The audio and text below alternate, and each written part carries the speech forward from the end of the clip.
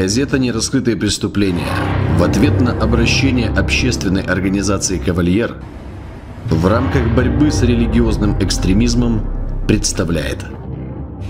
So, freedom of religion or belief is really one of our hot topic on top of our agenda. It has been like that for about 20 years now.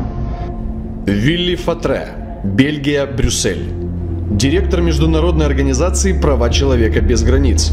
Член Европейской платформы по религиозной нетерпимости и дискриминации. Член Агентства Евросоюза по основным правам.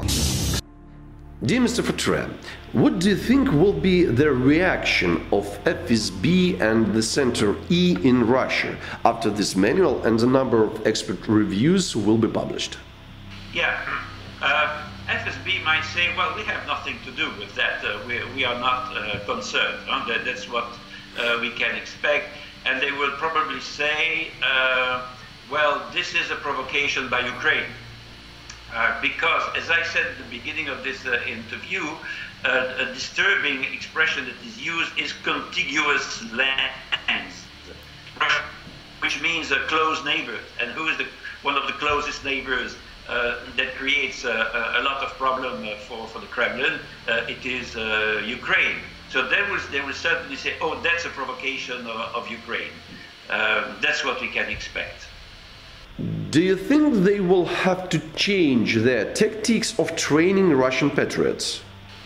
I don't think so, because as I said, it's a general framework and it gives a lot of freedom to anybody who feels a Russian patriot to take any initiative that he wants or she wants. But it will be, it can be and it will be used in many different contexts. For example, the current schism, I would say, inside the Orthodox family in Ukraine. So these last few days, it was finally the process of separation of the Ukrainian Orthodox Church Kiev Patriarchate was completed. The schism is done. Also, there is not only a schism inside Ukraine, but it's also a schism between Moscow and Constantinople, which is a major issue for Russia and a big defeat, in fact, for the ambitions of Putin. So this was part, the fight inside the Orthodox family in Ukraine was also part of the strategy that was described in the handbook. And so that handbook does not only concern new religious movements, but also the fight for spiritual and political power, in a sense, in Ukraine, and now Moscow has lost, I would say. Currently, the manual can be downloaded in the internet for free, and basically anybody can read it. How do you think one can protect himself against individuals who went through the training described in this manual?